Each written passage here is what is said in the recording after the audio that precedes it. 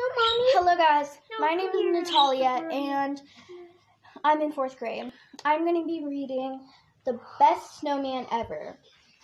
It's one of my favorite Christmas books. So, Molly Mouse is rolling a snowball.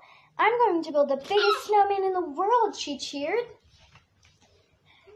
As she rolled the snowball, it got bigger and bigger. Oh, Whiskers, she cried, it's so heavy.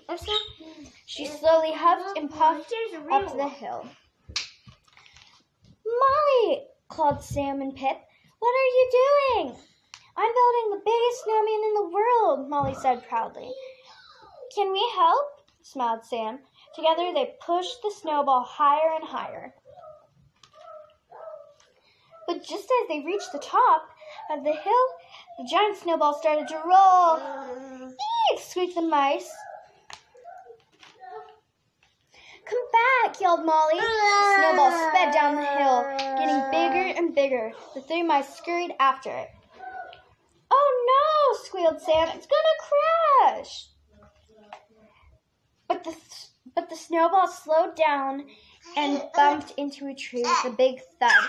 It's safe, Molly clapped. And look, it's enormous. How will we make the snowman? Pip asked. We can't move the snowball. It's too big.